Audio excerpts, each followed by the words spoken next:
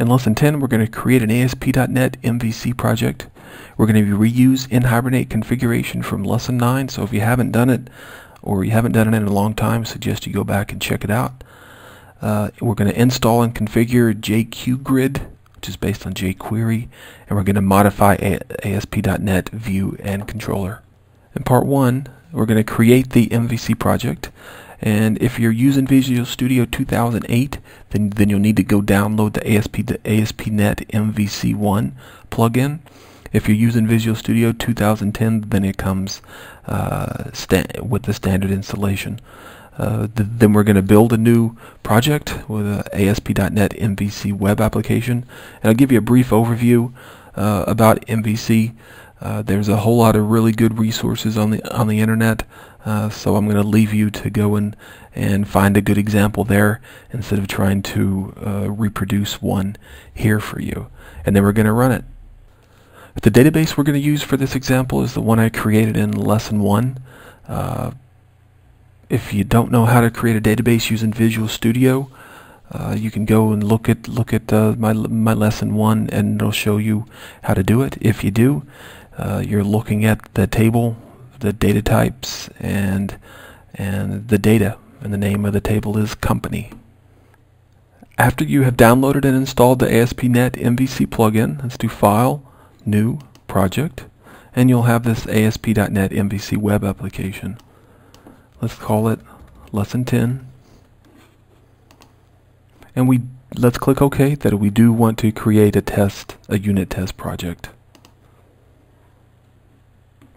So let's open our Solution Explorer and see what has been created for us. You'll see the models. The MVC stands for models, controllers, and views.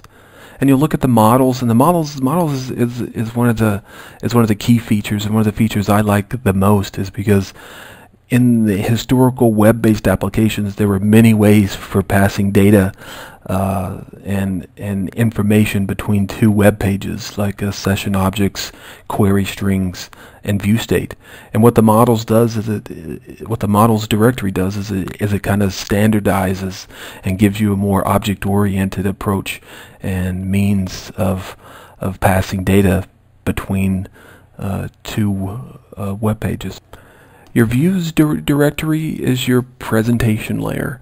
Basically, it's where you write your code to present the data that is retrieved from your controller, passed to your model, and then displayed in your view. And your controller's component or directory is where you store all of your business logic. And it's a really good idea because if you can have all of your business logic in a single location, you can kind of, funnel yourself and funnel your unit testing into a single location. And I believe that the whole MVC concept is driven around a unit test and test-driven development, because you did see, as I created this MVC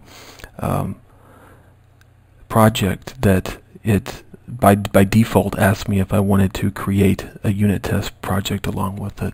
So I like that a lot. And let's run it.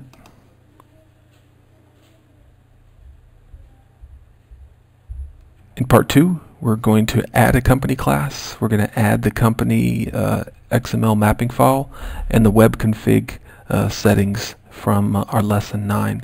And then we're going to add the NHibernate reference DLLs so that our project can run. So let's add a company class. Let's right click on lesson 10, add, and let's say class, call it company.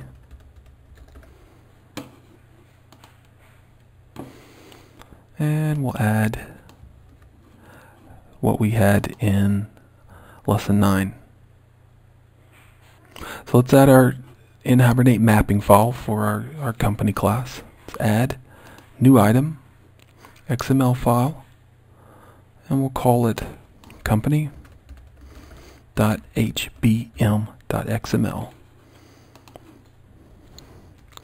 Let's paste what we did in our lesson 9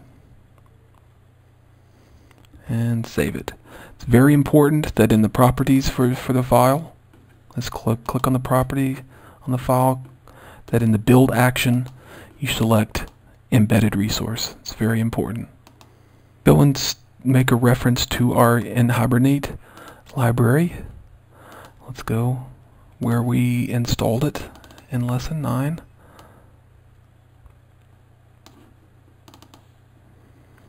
Required bins. I like to add all of these. And then in order to get our lazy loading to work, I use Castle. And we need to NHibernate bytecode Castle. Click OK. Let's put our NHibernate configuration parameters in our web.config file. If you remember from lesson 9, we put these in our company class file, or actually we put it into the form 1 class file, and by doing that it can't be reused if we want to call NHibernate methods from other classes. And so if we put it in the web config file, then it can be used by all of the methods that we want to use within NHibernate. A thing to note is that we need to use the web.config file in the root directory. There is also a web config file within in the views directory, and we don't want to use that one. We definitely want to use the one in the web.config file in the root directory. So let's scroll down. We do want to put it inside of the configuration tag. So let's put it right here, and you'll see we have our dialect, which is basically our driver, our connection string. I'm going to create a connection string down here in a moment, and then the provider, which is the NHibernate, and then which proxy factory in the assembly. And the show SQL is just for, if we want to look at the SQL that the NHibernate ORM is creating for us. We set this here to be true.